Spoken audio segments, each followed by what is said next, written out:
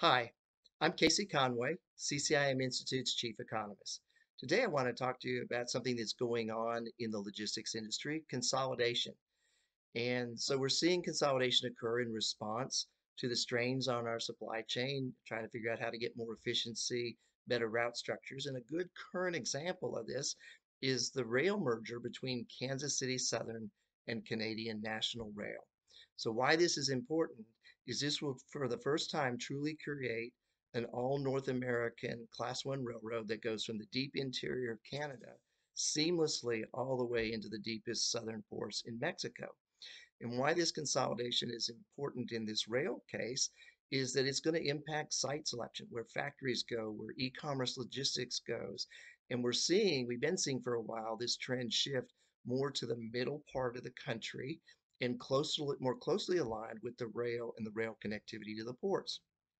We're going to see this consolidation go beyond the rails, though. We're going to see it go into trucking as the capital requirements for upgrading trucks, both in their fueling strategies, whether it's LNG gas or electric or more autonomous, this creates more of a capital need on trucking. And since over 75% of our trucking companies today are smaller companies with 10 or fewer trucks, the way you're going to deal with this capital need is to consolidate.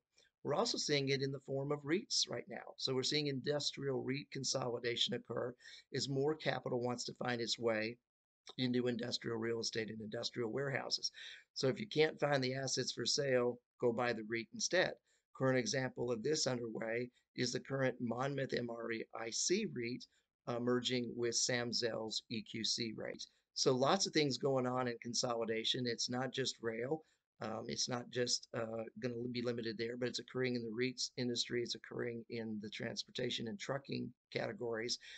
And what this really means for commercial real estate professionals is we've got to be dialed into how this potentially affects things like site selection.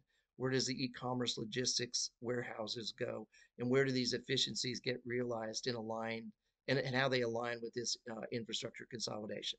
So where can you get all the answers and the best insights on this?